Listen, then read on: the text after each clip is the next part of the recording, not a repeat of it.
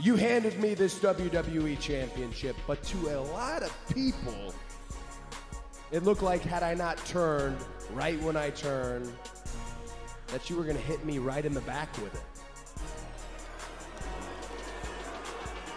And I am not accusing you, but you brought it up yourself, Kevin, with your track record. I'm just asking. And he's strapped, making a beeline to the ring with the contract in hand. No, she's out here to help Nia Jax, as we said earlier. Well, no disqualification, so perfectly legal. Oh, wait. I think Tiffany just realized Nia's down and out. I think she just got caught red-handed. I think she was going to cash in.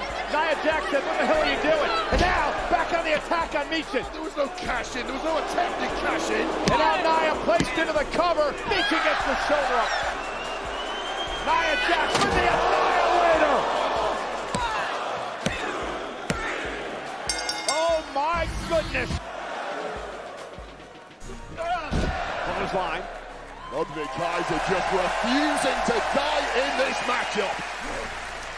Kaiser with a kick.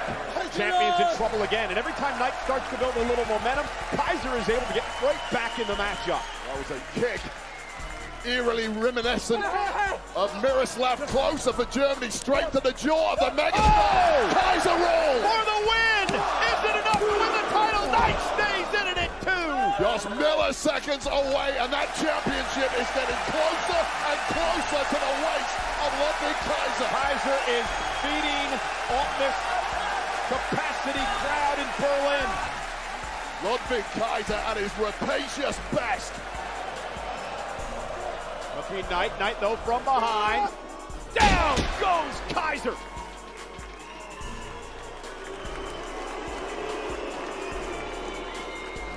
BFT, one force trauma. Knight covers and retains. Cody Rhodes, Kevin Owens, I don't give a damn which one of you wins, because whoever is the champion after tomorrow, the tribal chief is coming for you.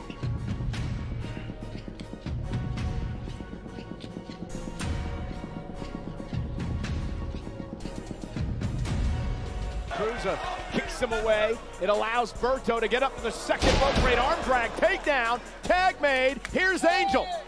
And with all the distractions at ringside, it is completely up for grabs for Los Garza. Oh! And the cover now, they called out the MTV.